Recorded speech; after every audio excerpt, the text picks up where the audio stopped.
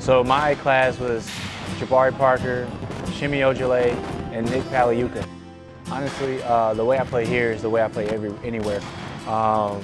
You know, I come from a line at Duke where winning matters. And so that's all I want to do. All I want to do is win and help the team do that. I started playing basketball when I was in 4th grade, just the States. This is my first year overseas, and so I'm experiencing a lot.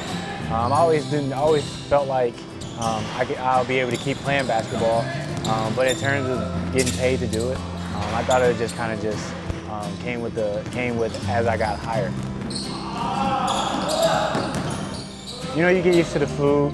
Obviously, the language barrier is there, so culture shock in that way. But just in terms of how the people have embraced us, that's been really heartfelt. It was tough at first. I think the main thing was the time. I'm not really good at how I spend my time, and so it really taught me a lot about who I was and kind of what I like to do. Just in terms of the basketball, it's very physical, a lot more physical than the States, and so just being able to get over that physicality, it took me some time, but I think now I got my feet underneath me.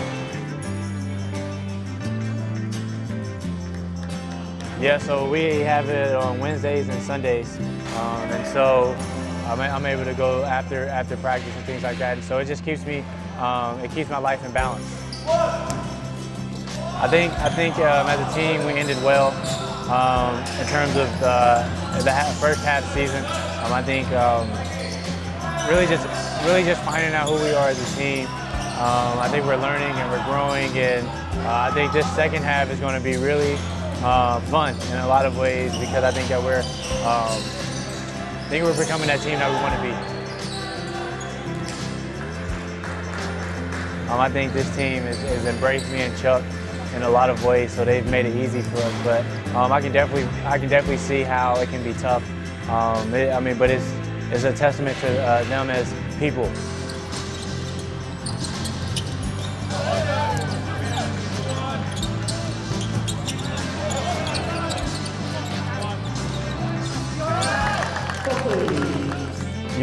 You just feel the authenticity of basketball out here.